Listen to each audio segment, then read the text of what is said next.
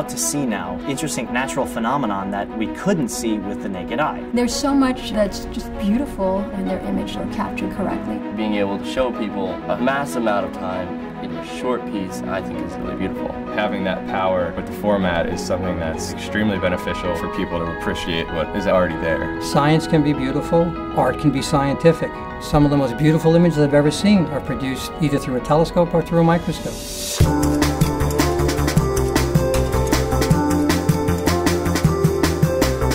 At its heart, the microscope will basically allow you to see something that you cannot see with the naked eye.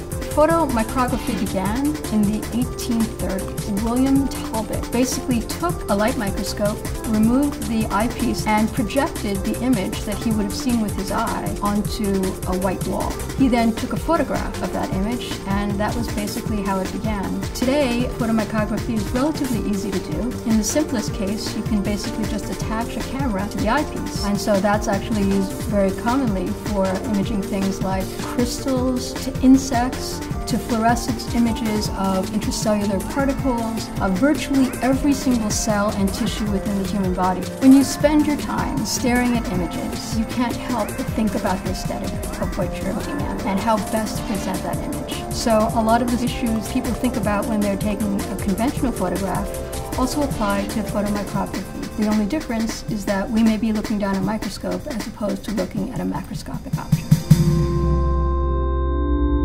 You can photograph the moon, any of the planets in the solar system. You can photograph the sun, stars, galaxies, the biggest and most numerous objects out there. In the late 50s, early 60s, everybody wanted to see the stars, and so did I, and that's how I started in photography. Most of us are using full spectrum cameras like a Canon or a Nikon DSLR. In the case of the Hubble images, they're looking at narrow band filters of iron, sulfur, oxygen, hydrogen, and trying to pick up the light from different nebulae that are fluorescing in these narrowband colors. The sheer art of the images, the colors, the dynamic range, and the shapes and the beauty, that's one level of attraction. And the other one is the science, the knowledge those same images provide. They teach us things. The photographs and the general study of the night sky shows us our true place in the universe as little tiny things of not much consideration or significance. Basically, by looking back out into space, we're in a way looking back at ourselves.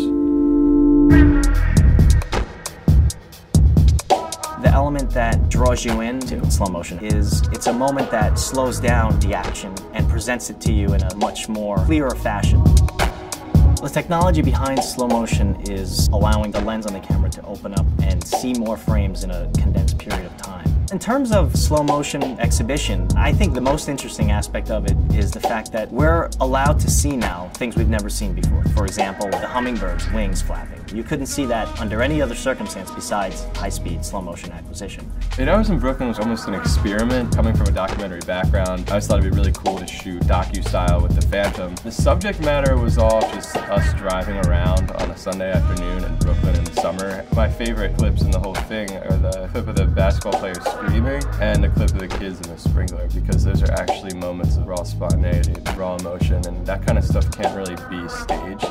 In India, we shot a festival called Holi. It's a celebration for Indian culture. It's just these beautiful colors and things being thrown around. It's really awesome to just see people coming together in this atmosphere where without the colors it's very depressing, but once the colors go in the air and the smiles are on people's faces, it was a very spiritual experience. I think why I love shooting slow motion so much is because it adds this beautiful aesthetic to where people actually want to look. I'm just passionate about making people aware of the beauty of life.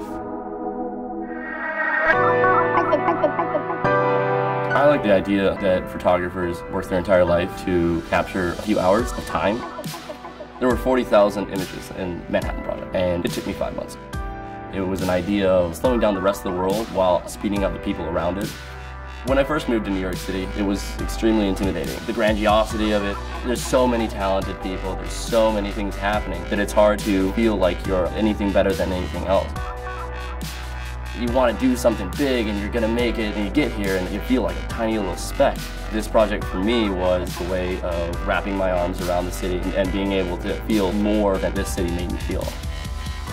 I wanted to show the humanity. I had to stop focusing on pretty buildings and tons of cars. I wanted it to have that wave from the humanity of it up into the grandiosity of it and back down into the humanity of it again.